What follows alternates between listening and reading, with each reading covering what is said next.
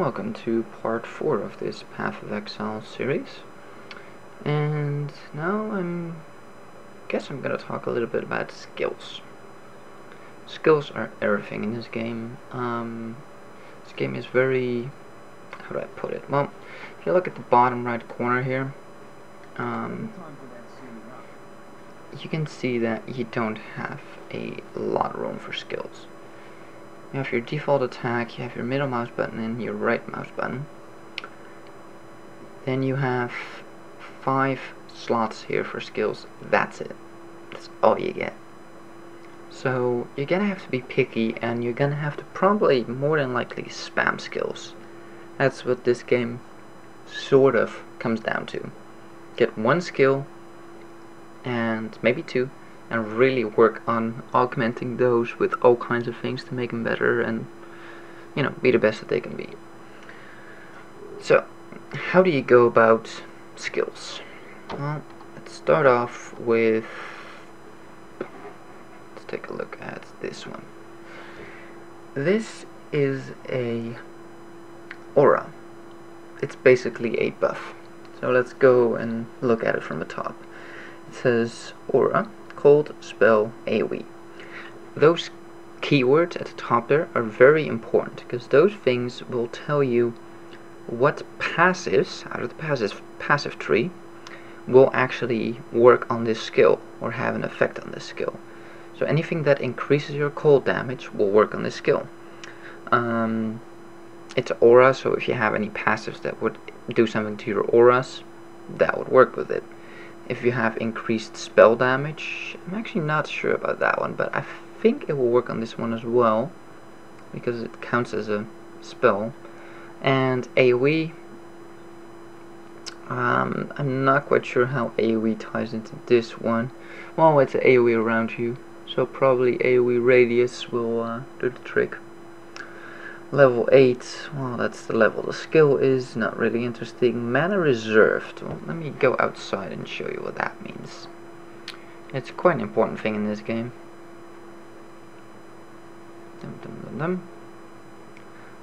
Load. Okay, so let's see, we're looking at added cold, or excuse me, hatred, right? Yes, hatred. Let's activate that. And now you can see that there's a gray part to my mana here. Mana pool. It says mana reserved 76. So, if you look back at the skill here, it says mana reserved 30%. Let's go back to the previous one. So, 30% of my maximum mana is reserved. Now, the reason they reserve it and not just take it away is because then you will still technically have the same amount of maximum mana. And since your mana regen is based on your maximum mana and a percentage of that, you can't take it off, because then you would lower your resist as well. Or, excuse me, regen, not resist. Wow. So, what this means is you're gonna have to be picky as to what kind of auras you're gonna run. Because if you run a 40%, a 30%, and another 40%, that's 120%. That won't work. You can't. There's no way to run 3 of those. You can run 3 of the 30% ones at the same time. So you have auras that have a percent based of mana consumption, and you have auras that have a fixed amount. Now this is important, because the percent based will never go up. So you can always level up a percent based aura. So the hatred is 30%. If I get it to, get enough experience in this skill, I can level it up and it will still be 30%. Now, if I look at anger, for instance, it says mana reserved 68. It gives me a hard value. Every time I level up this gem, it's gonna give me more mana reserved, so that's bad. So with this one, you want to be careful with leveling it up. And once you get into stuff like Clarity, which gives you MP regen, it also reserves a big amount of mana. So you probably don't want to level that gem past level 3 for any use, because it's just going to get worthless, because you're going to put in so much MP that you can't use, that's put away for you. So be very careful in leveling up those kind of gems. So let me activate that one as well, you'll see. I now have 144 mana reserved and only 107 mana remaining. So although I become more powerful, it's also going to cost me an MP. So it's always going to be a balance between the two. And you're just going to have to try to figure out what works for you. If you have enough regen, you can do a lot more. If you don't have enough regen and your skills use a lot of mana, then you're gonna have to wait for those auras, get more mana pool, you know, percent mana in total, get more armor with mana on it. There's multiple ways of getting it up, but you're gonna have to do something about it at that point. Now, as for a regular skill, where is it? We have Cleave, for instance. That's my main attack skill. It's it's AoE. It's basically like this range around me, pretty much. And that one. I have a 14% quality cleave, which gives me, I don't remember what it was. I think it's the 7% increased attack speed, or I get some extra physical damage. I don't remember. Either way, getting quality on gems usually gives you some bonus stats and bonus stuff on it, which is usually good. On some of them it's not bad, it's just not useful. So it's not always needed to have a quality one, but in most cases to have a quality one is always better than to not have a quality one. So keep your eye out for quality gems. They're worth a lot more if you sell them as well to other people. So let's leave that out of this for now. Your skills are all in gems, so you're gonna find your skills, you're gonna get them for quests, you're gonna trade them with other people. There's multiple ways of getting them.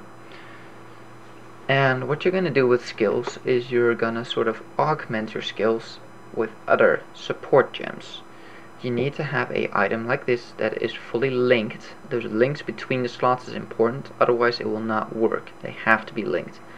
Now, if I have a skill in this one and this one, that doesn't matter. They're all linked, they'll all work on each other. Doesn't matter where you put them in, as long as they're all linked together. So I have my cleave here. I have added cold damage, so that will add cold damage to my hit. So you can see here, my main hand does 23 to 49 cold damage. I also do 11 to 22 fire damage, and 30 to 87 physical damage. Now my DPS is 370 with this skill, because Cleave works with both my main hand and my offhand. So the more elemental damage I get on all my gear, let's see, I don't have anything right now. 15% increased elemental damage with weapons. That gives me a nice boost, and 2 to 4 elemental damage on this weapon helps as well. Now for level 35, which I'm not yet, I have some really nice weapons that will probably push my DPS to close to 500 in one smack. So this build scales extremely well with gear. The better your gear, the insanely higher your DPS will go. But anyways, back to this. I have weapon elemental damage on here. This means that I do 76% more weapon elemental damage. So every time I get elemental damage, it then gets multiplied by this skill and then goes into my attack skill twice for each hand, if it's a global elemental modifier, not just on one weapon.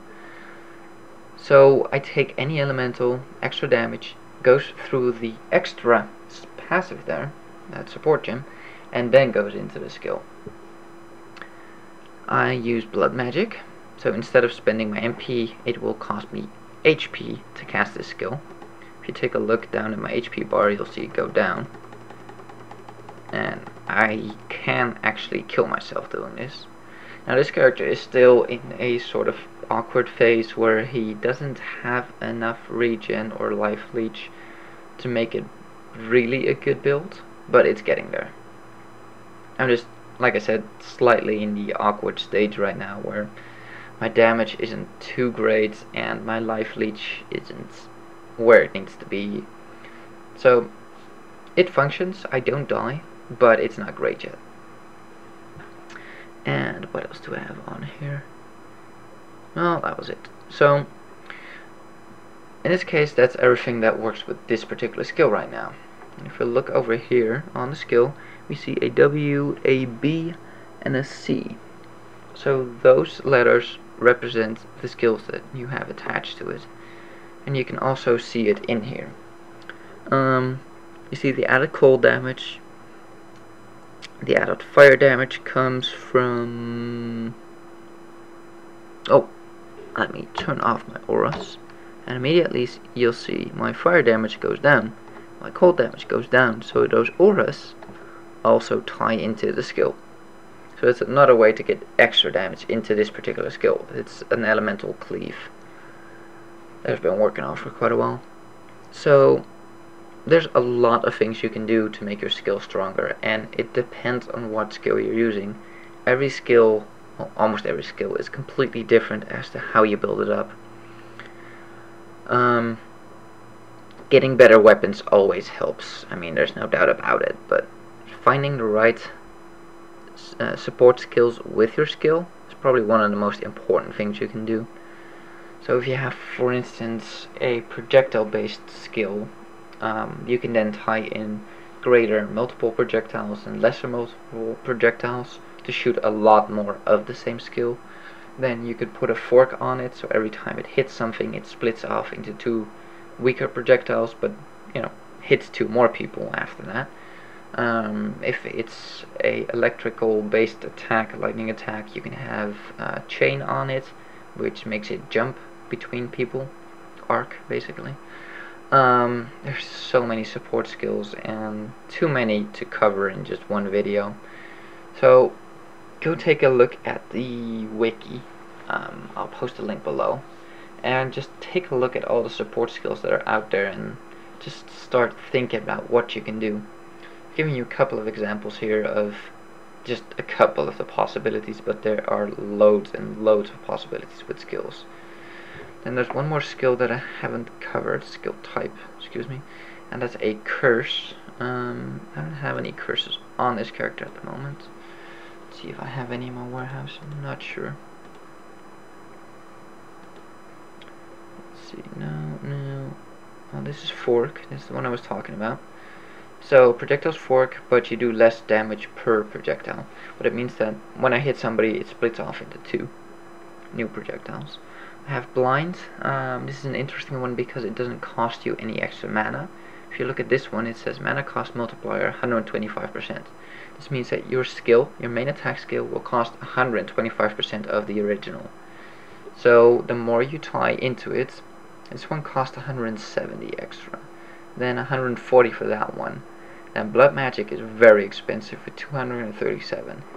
So that means my cleave, which normally cost like, what is it? 8 mana, now costs 44 mana. So, and in this case it actually costs life because I have blood magic in there, but just shows you how quickly it can go up. Add a lightning, frostball, quick strike. No, I don't think I have a... No, don't have one in here. No. So anyways, a curse is basically a debuff. You cast it on a character or on an area, it's area of effect, and they get whatever the curse does. So lower resist to a particular element or all kinds of things. It's just a debuff. And I guess that about wraps it up for a first overview of these skills.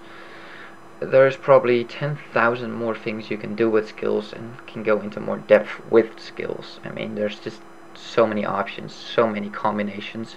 Some work better than others. The highest amount of links you can get in items is 6.